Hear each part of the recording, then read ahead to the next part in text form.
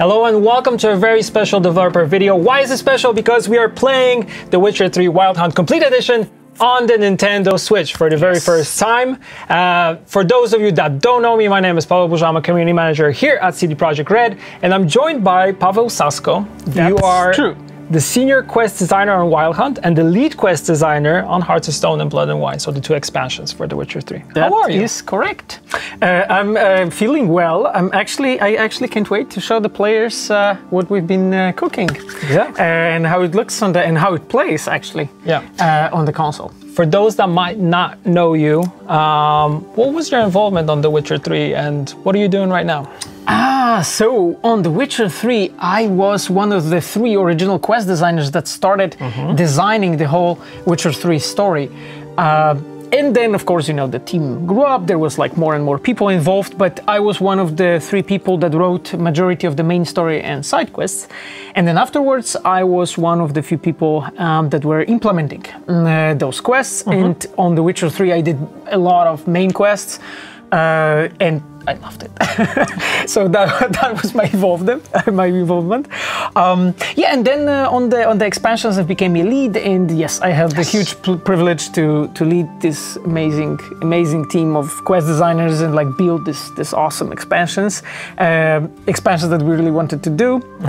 You know, to finish up Geralt's story, and right now I'm a lead quest designer on Cyberpunk. Exactly. Yeah. So that's your story. For those of you asking, the most important thing is the release date, of course. So if you want to play the game on your Switch, you'll be able to do that on October 15th this year. So yeah, I'm excited. I'm gonna play it. I already played it through the weekend just to get ready, so I don't die too many times. Just to get you triggered. No, not to get you triggered, of course. And for those asking, like, what will you get? So this is the complete edition. So you get both expansions. You get all the 16 free DLCs. That's correct. So the whole package, and everything actually will be on the game cartridge if you buy the physical version. But there also will be a digital version which you can download from the Nintendo shop. So yeah, pretty cool package. Yeah, and a lot of gameplay. And a lot of gameplay. It's I think it's over 150 hours if you count into the expansions. But I've seen people do 500, 1,000 hours. I've seen some crazy stuff, especially that you can do New Game Plus, so you can redo the game again. So yeah, it's very, very crazy. For those of you asking about resolution, so in docked mode, so we have the console docked right now, it's in 720p, but if you take it out of the dock, like I am doing it right now, so you actually see it actually is on this console, it's 540p. So yeah, it's like a nice little, and we put it back and it works. See, so what we want to show you today is we want to get into a little bit of gameplay. So we will first head to Novigrad, and after that we will visit Toussaint also.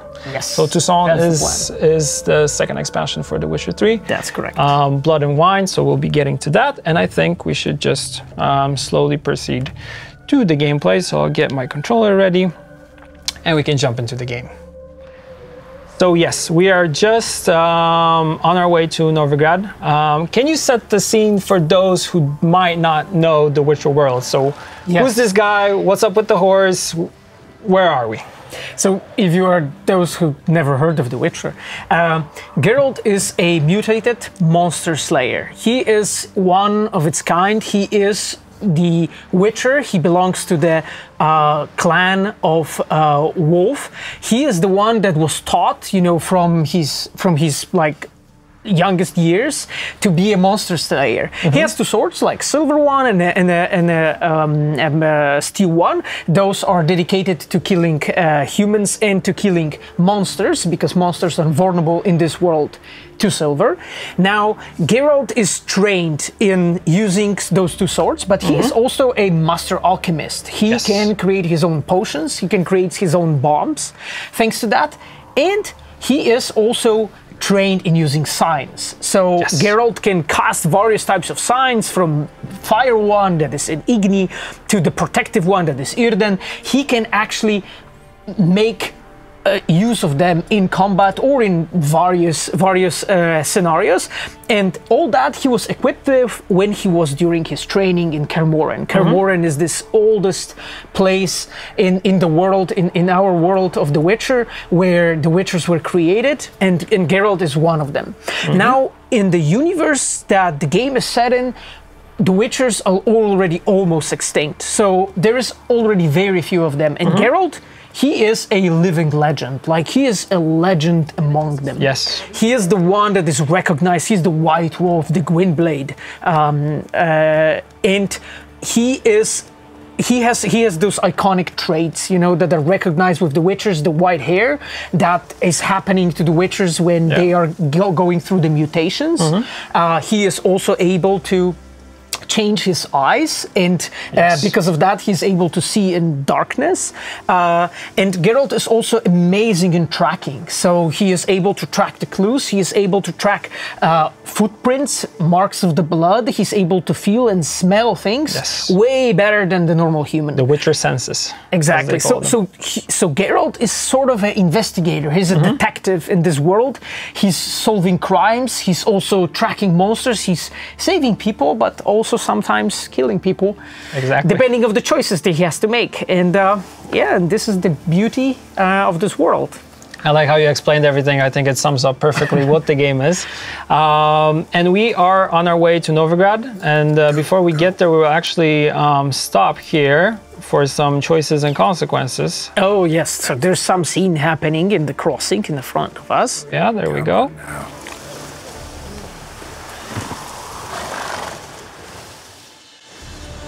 Another one. Run along home with the rest. Sir, show some mercy.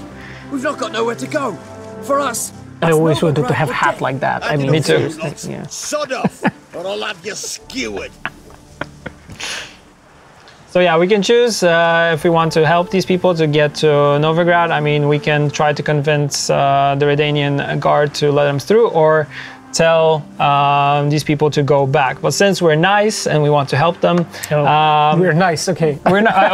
When I played The Witcher 3, I'm always nice. But I've known people who play and they're like, no, you need to go back. And so we'll let them through. Yes, and this is part of our choice and consequence system in the game, which is also extremely important. How many times have I got to repeat this? I've orders to turn back anyone who don't show a pass. So here we have more choices. We can pay them off and get through. We can also use one of the signs, yes, right? if we had delusion on level 2, we could actually, you know, convince him using a sign, and he would totally change his mind. Yes.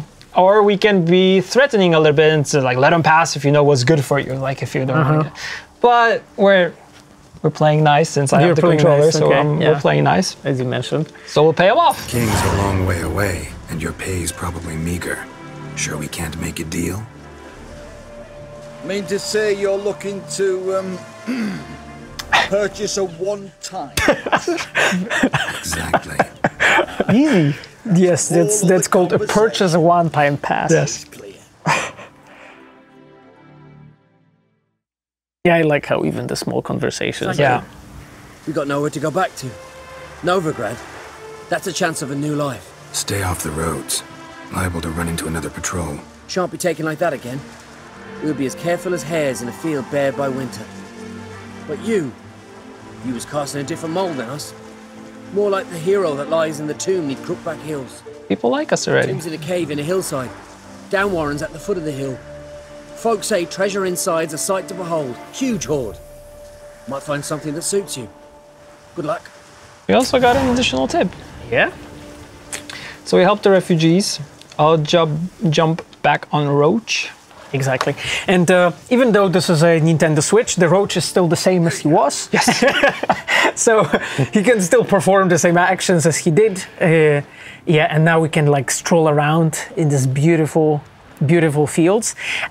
What I really like about the Switch version is also the fact that the foliage system, so you can see the beautiful trees and so on, they have been updated so they actually react to the wind. Yes. And the grass and the trees, it's all actually pretty much very, very close to how it was in the PC version or in the version of the current gen consoles. So now we are slowly approaching Novigrad, and this is one of the.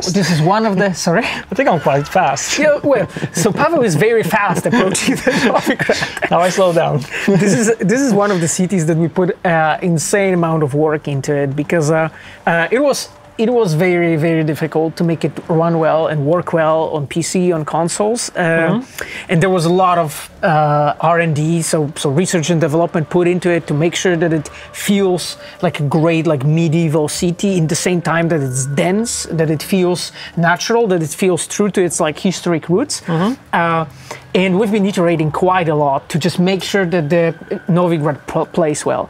And in this case, you can already see Novigrad working on the Switch, and it is actually a really cool feeling to run around the streets, especially when you're playing in a handheld version. Yeah. I had a pleasure to test it out. Here we are in Novigrad. For those that might not know anything about the city, what is Novigrad? I know it's a free city. It's very close to Redania, but it's not ruled by anyone, if I'm correct. Yes, that's correct. Historically, it has been compared a lot to Gdańsk in times when it was a free city. So Novigrad has this, I would say, position in the current world of The Witcher, that it's a free city. It's a city where, and because of that, the city is developing very fast. It's making a trade with various different kingdoms, and it's also a city that is becoming a blend of everything. And there are non-humans living in the city. There are believers of various religions, and there are also completely different layers of a society. You have people from beggars to priests. You have a really wealthy traders who are living in the city. And right now we are in one of the more like richer places, and you can see those huge buildings and so on. Like, this is the bigger and like richer part of the city. And Novigrad used to be, or it is called, a capital of a city almost, by the people who know the books, but also by the people who know games of The Witcher. That was a really important place in the lore, and a lot of important characters from The Witcher actually come from Novigrad or visited it sometime. And right now we are approaching the docks, right, with these beautiful ships standing here, and the poor townsfolk and boys playing around, strolling around. Yeah, what's really cool is there are also very interesting gangs in Novigrad, which you get to kind of meet without going, of course, into detail, not to spoil the story. But like you said, we also have the Eternal Fire Priests, which walk around from place to place. So yeah, you will be able to explore. This is like one of the first big cities that you actually get into. So yes, I remember very well. Yeah, and what you have just mentioned, I mean, our night and die cycle, right? Like the priests and pretty much all the people that you look around, they actually go from one activity to another, and they have some purpose, and their die and night cycle is different depending on what class they're from. So the priest is basically going pretty much from those small chapels scattered around the place, going up till the hill where you can find this main church of Eternal Fire. While the poorer folk, they're pretty much walking from tavern to places to where they sleep, to places to where they work, and you can see that who they are is reflected like this. Oh, we met some charming people.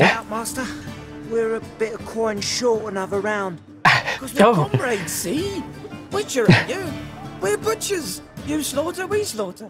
Whoops. Okay. They don't seem like the kind, nice dudes. Old villagers pitch in. Lords out with their purses. Ladies do like with their legs. Yeah, Geralt is not happy. Wrong villages dealt with the wrong lords and ladies.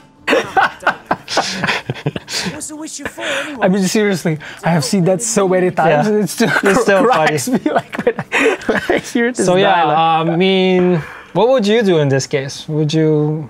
Because I don't think I want to give him money. That doesn't seem nice. They do not seem nice, really. So what? Let me pass? Yeah, let's try it and let's see what happens. Believe me, I'm doing you a big favor by not giving you coin. Now let me through. Whoa, Master, you best watch your words. We share a trade, but that don't mean you can treat us like dogs. Shut it. You'll bring misfortune on us. He's a witcher, can't you see? We're still going with it. Well, you can be persistent in the path that you have picked. Yeah. Out of my way. Out of my way. Do it. I will. It's like, sorry, I'm out. The guy's like, dude, you're out of your fucking mind. I'm going away. Damn. Yeah. I mean, come on. Yeah, well. I can see that you've been grinding. No. You've seen your point, Master. Yeah, we see your point, man. I have the approach of just, you know, hit to get it done. Smash We it. get experience points for that. Perfect. That's a lot of experience points. Yeah, 25 is always good. Yeah, well, that's plenty. Exactly. So we've shown you Novigrad. Like I said, we don't really want to spoil the story for those who never played The Witcher 3.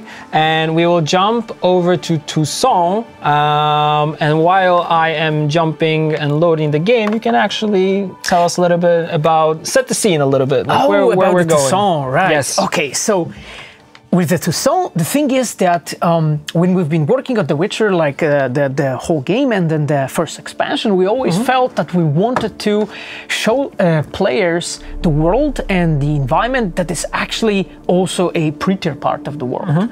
And Toussaint has been originally like described by Master Sapkowski, but it was not like there was not a lot of action happening there, so we had plenty of space to explore, you know, how we want to go with Toussaint. And there was a lot of work put into like making sure that the architecture and all the fashion feels right for that places. Now our concept artist put great amount of work to make sure that Toussaint feels great and so on, and there was quite a lot of like iterations put into it, and at the end we landed with like this French and a bit of Italian feel to the place.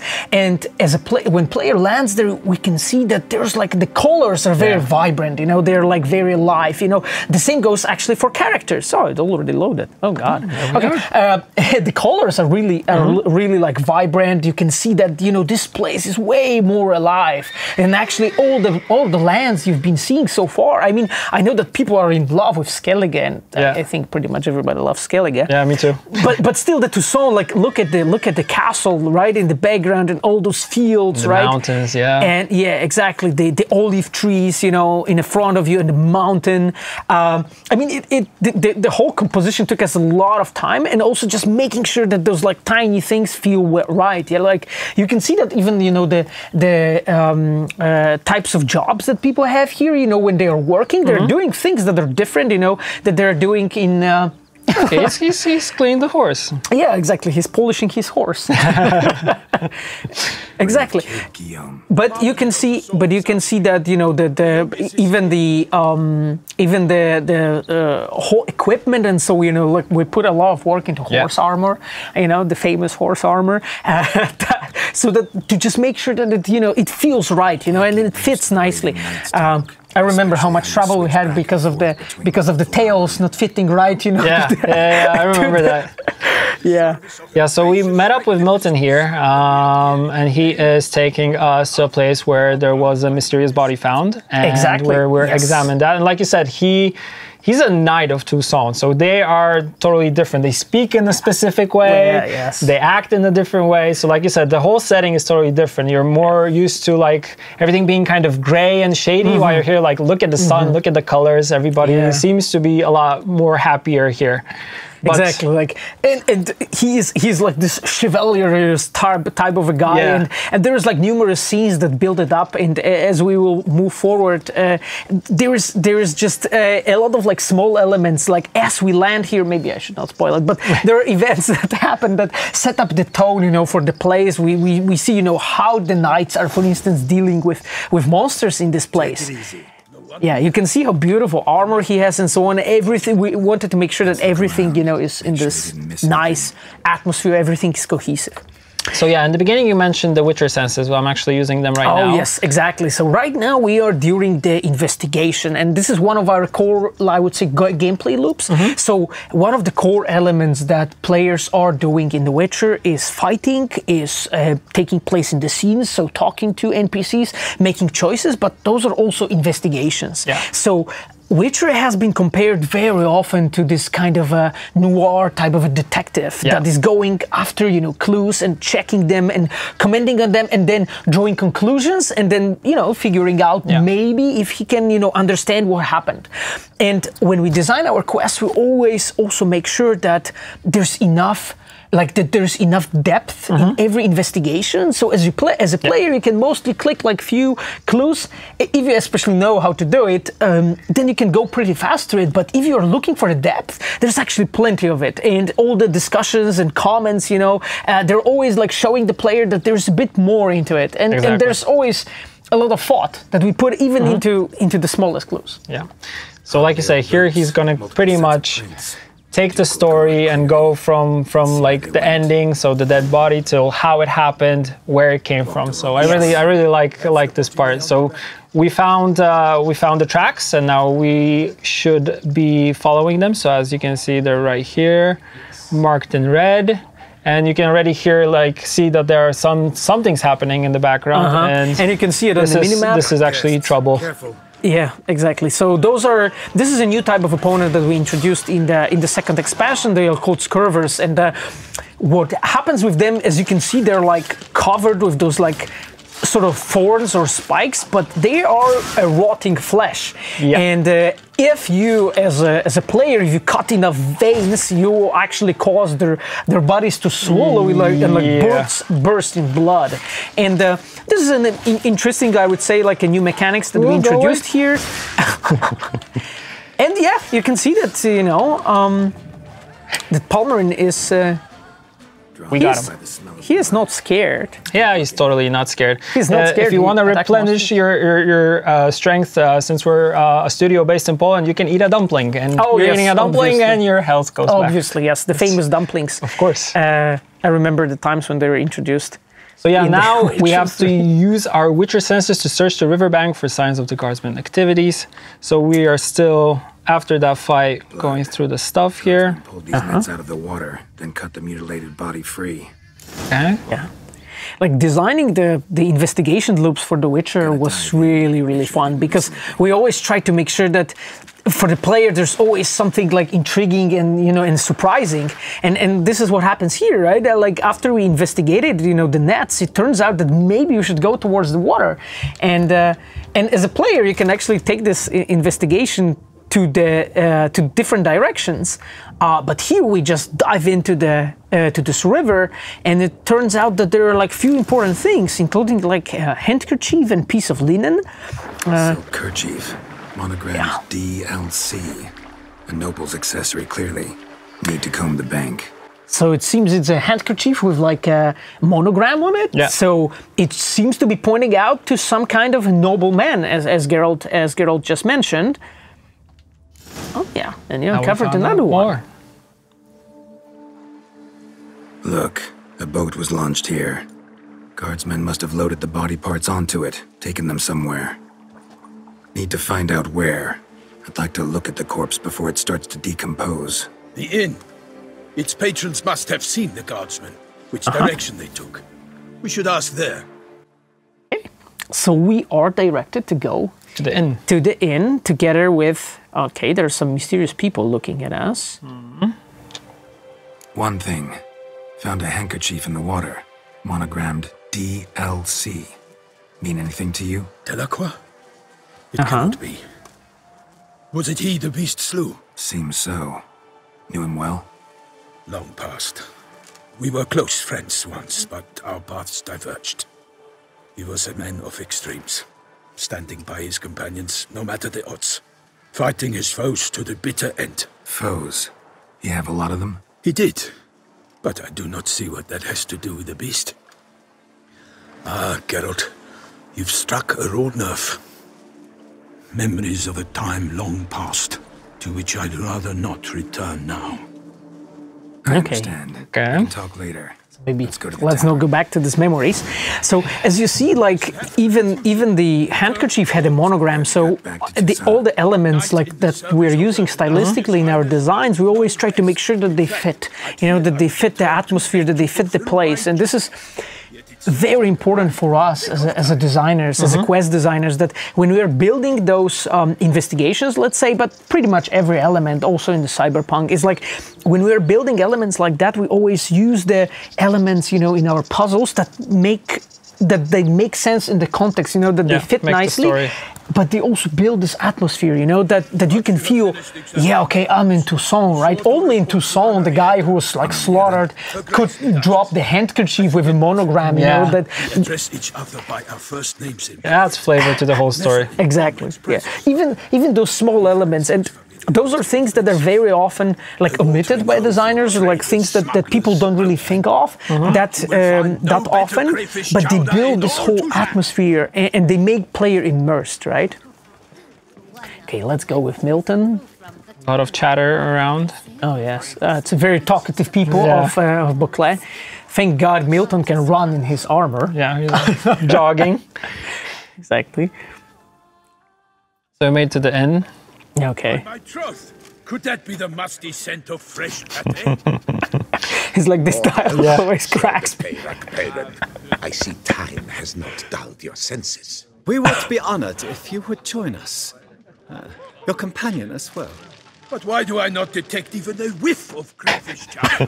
Yeah, exactly. That's the most important thing to mention. Like, there's a murder here, but no. Missing. What's going on? Crayfish chowder. That's what we're for. All I caught was a corpse. I awoke at the crack of dawn, as I do each day. But when I looked up, I beheld a blood-red Yeah, sky. and as you can see, like all those elements that we're visiting here, like we're showing more and more characters, you know, with those awesome armors, you know, in the inn, but they talk in a specific way. Like as a player, you could have been in the inns multiple times during Witcher 3 and first expansion, but here when we get you to the inn first time, we make sure that there is this very clear, like thick atmosphere there, so you can understand those characters better. With whom? And it's actually funny, but when we've been working on the second expansion, we figured out that our writers, but also our quest designers, we wrote way longer lines. Basically, like all the dialogue is way longer because somehow we felt that, you know, for this kind of speech, we just need to give it like a bit more flavor, a bit of color, you know. So because of that, they like speak in those really long lines, but they have a lot of character in it, which I personally love. Looked out the window and beheld a sky red as blood. Ask Geralt, please, or we shall be here till winter. The guy who was talking about food, but now he wants to get straight to the points. He wants to know what happened. So the victim's body, where'd they take it? Need to examine the body. Know where they took it? They ferried it across, then loaded it on a cart and hauled it to a cellar at Corvo Bianco to keep it cool. That guy's happy. What? We have someone listening in. Yeah, that's a hint that something's going on. Yeah. And Geralt can already sense it. And the controller is vibrating, so he knows something's happening. Okay, yeah. Controller is rumbling. Woman who just left. Didn't see her before. Didn't notice her walk in either. Doubtless Linnis, the innkeep's daughter. But hold, Geralt, because this is an outrage. Roselle's vineyard was auctioned off? Inconceivable. That's the problem. No secret. The Baron had gambling debts to his ears. It finally came time to collect. His creditors auctioned off his property. So this scene has a very special purpose to it because it's like building up, like setting up a lot of, I would say, pawns on the chessboard. You know, like things that we'll be using in the store later. And one of the things that is mentioned is the Rossel, but also what we mentioned here is Corvo Bianco, right? Has a special, very special role in our second expansion.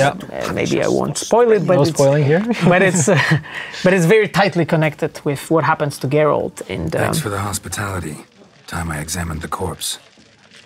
Corvo Bianco lies a short way from here, near the Tawny grounds. Just follow the road and you'll arrive. Not coming with?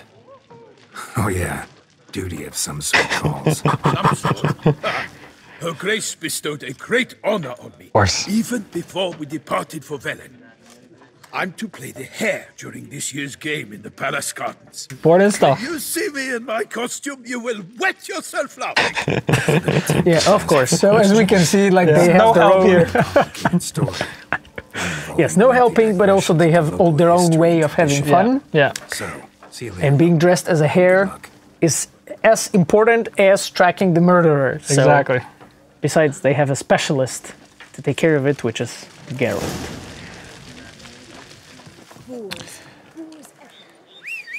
Hey, yeah, Roach time here. to call Roach. He is very useful as always. Sorry, lady. Yeah, you can of course fast travel in the game, but I really like doing most of the stuff horseback. I don't know why. Maybe because it's just much more fun. Most of the time when I play, I just do this, like just ride around. Yeah. Same goes for Cyberpunk. Actually, I just also drive around because that it's just like being immersed in the world, right? Like just. Oh, and we hear there's something going on, and the there's a horse horse running escaped, away. right? There's like a barrel going through here. There's someone who is not looking too well. Yeah. And there's a lot of dead guards. He's like seemed to be dead. And the music changes here. And I love when the music changes right Yeah, you can see that something's going on. In the cellar. Gotta be. So we know that the bodies are coming from the cellar. Exactly. And a quest designer who took care of that part, Błażej Augustynek from our Kraków team. Błażej made sure that all the clues that we have passed, you could also have checked there to find out something more. So it's for us a way to give player depth and possibility to find out more. Also, great force. Also, you know, like all the clues that you saw, like they were all very dynamic, and we wanted to make sure that player understands that something happened just a moment ago, right? Just as we were arriving. So, and we understand that also because the music has changed. And the trail of blood leads here. Okay, there's somebody chewing something. Lady without clothes. Lady without clothes, that never happens in The Witcher. I mean, that's like first time I see anything like that. Why'd you kill these people? Clearly wasn't for their blood. I love this dialogue.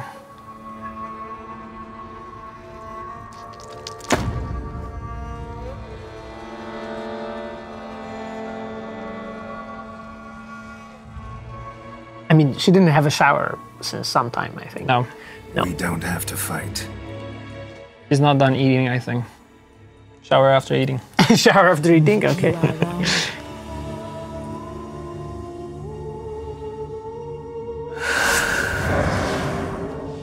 So we can see that this is not a casual opponent, I would say. Yeah. And she locked the door, so we're in trouble. Let you leave. Ooh. And it turns out that she's way older than she looked like. It's just this modern makeup man. It can cheat you. Yeah. Broxa has been one of the opponents that we've been working specifically on for the second expansion to make sure that we get her right. Like the beat up that Paweł is now experiencing is the effect of that work. Exactly. Thank you. We can actually start swirling, which is a good way to stop her. You can also trap her, and she will be. Okay, there she is. Yes, there's multiple ways. Actually, there are also bombs with a silver powder that are working on her hair pretty well. Okay, eventually Paweł will get there, like. But yeah, she's not a very easy opponent, but he's doing pretty serious damage to her. He's a Witcher after all, so I think that sooner or later, I'm just spinning to win here. You are exactly like just spin to win. And I'm eating the dumplings, of course. Exactly, just take the power of dumplings and make it lead you. Okay. And she's gone. She's gone, and it turns out that has been a Broxa, and yes, we got an entry in our bestiary.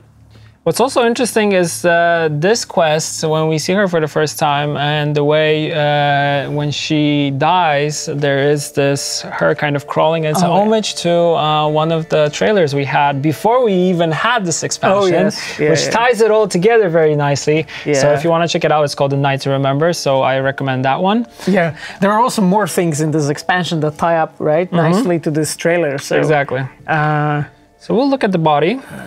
Stinks. Yeah. So this is one of the typical elements, I would say, of the game, which is the moment when Geralt investigates. Yeah. And I remember, like, as a player, when I've been playing Witcher 1, and there's this moment when Shani investigates this guy's skull. Yeah. And I really loved that scene.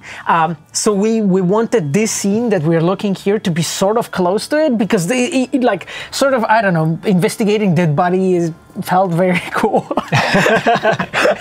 So it is. We wanted to go with this. So as you can see, yeah, we can check different like elements of the body and find out what happened. So we're gonna start with. We'll start from the top. We'll start with the head.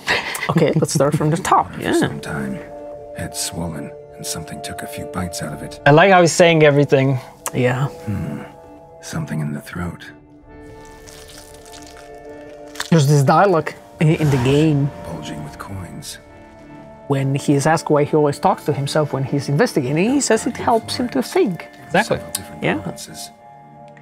So it turned out there was a really interesting clue, actually. The dead person had a purse with florins inside his mouth, stuck in. Now the chest. Body was chopped up after death. Blows struck with great force, but bones sliced through, not crushed. Creature that killed him had long claws, sharp as a witcher's blade. First sank its claws into the victim's heart. So as you can see, Geralt is giving a lot of like vital elements in this investigation, and we are showing through all those lines how good he is, how well he recognizes, you know, the structure of the body, how it's composed, you know, like how to make certain types of cuts, so that he can explain it, and we can also see that he's a specialist in his craft, and that kind of investigations are like a typical element of a noir stories, of detective stories, you know, things that Raymond Chandler in his books was writing, and this is something that we really love in design, in quest design, in story, to make sure that this atmosphere is very visible, very thick, you know, that the player can really feel immersed, and then that the story is very intriguing, you know. It just, because the thing is, we get a lot of answers here, but the thing is, we get even more questions because of that, and that's the beauty of it, because player gets drawn into the story because of that. And this is like the beginning of the whole like main story, so we're kind of getting a lot of background information, and we're kind of building. But the interesting thing is that we saw the Bruxa holding the hand, and then she kind of put it away. So now we will examine actually that hand and learn what it's about, which happened. Is quite an important body part. Exactly. Third hand. A spare. Except it's clearly not the victim's. Guardsmen must have not noticed it as they picked everything up. How's this possible? Still warm. Blood still flowing. Several monster species can regenerate. Never heard of that happening to their severed limbs, though. Or of their limbs seeming completely alive after so much time. Yeah. Examine the tissue more closely later. Might learn something. So you can see like the atmosphere is very thick here, and we want to make sure that players, like, as he's finding out more things, he's even getting even more interested, because they're like this story gets even like more like weirder and more complex, and it's just, you know, there's just again question. When you picked up this, it was very important for us to make sure that this moment when Geralt says it's a third hand, like it makes no sense. Like normally people do not live with three hands. With three hands, exactly. Last time, not even in this world. Not even. Exactly, and Geralt comments on that, and he gets this conclusion, okay, maybe guards who picked up the pieces of the body by the riverbank, threw it in, because they were just collecting everything that was there. So yeah, it's just like another twist in our small investigation. Exactly. So, murderer was clearly a monster, but not a Bruxa. But then why'd the Bruxa come here for the severed hand? Questions. Who does the hand belong to? Why the hell's it still warm? Now, how it shoved down the victim's throat? What What's the significance? And why was he chopped up into pieces? Lots of questions, no answers so far. Need to know about the other victims. I'll ask Pomerin to get me in to see the Duchess. So yeah, without spoiling more of the story, we will not continue from here. But of course, on October 15th, you will be able to play the game and see it yourself and actually play this expansion. Of course, I recommend going with the main story and then doing the first and the second expansion. Oh, yes, exactly. Although I have this little guilty pleasure still where I, from time to time, just turn on the Witcher 3 on my PC and I just go straight to Tucson and I just I just like to, you know, horseback riding and then meeting some of the characters is unbelievable. Yeah, I do that on Skellige. Yeah? I did it on Skellige. Okay. Yeah, I just love the moments when it starts to rain. And then music changes, and I'm on my horse, and I'm just driving, and it's moving the trees. There's only music and me on my horse, and nothing else. That's so good.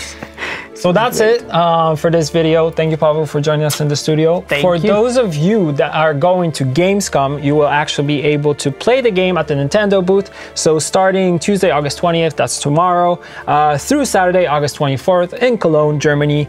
Hall 9 is where, in the entertainment area, and Gamescom, you'll be able to play on the Nintendo booth, of course, play the game.